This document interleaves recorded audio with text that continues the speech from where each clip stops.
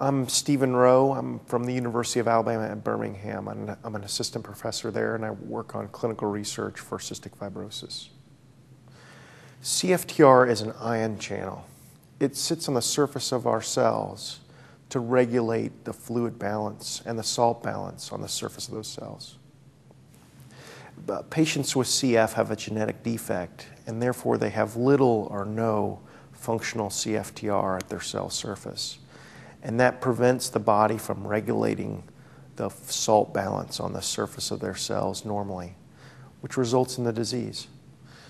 A CFTR is important in a number of organs, and when it's absent, you get disease in those organs. And that includes, most importantly, the lung. And patients with CF get accumulation of mucus in their lungs, and that predisposes them to chronic infection, which results in a chronic cough and feeling bad from time to time, including the need for being in the hospital. It's been crucial for us to acquire the knowledge that we have so far that have led to the discovery of the CFTR gene and an understanding of the disease process that have enabled us to have develop new treatments for the disease. And as we learn more and more about the disease process itself and how CFTR functions and is made by the cells, we'll learn new treatment opportunities for the disease.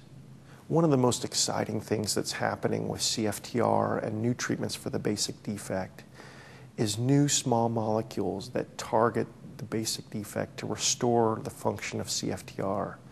And we hope that these types of treatments will enable us to have new therapies that target the basic defect and hopefully restore health in many ways that we don't yet even understand.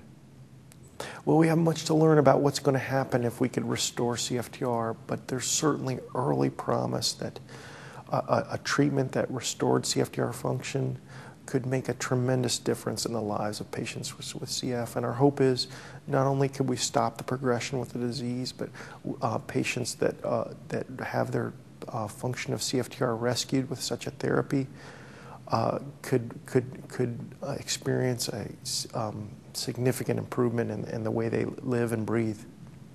Yeah, our hope is that with new treatments with CF, that patients will live much more normal lives than they have before and be healthier and live longer.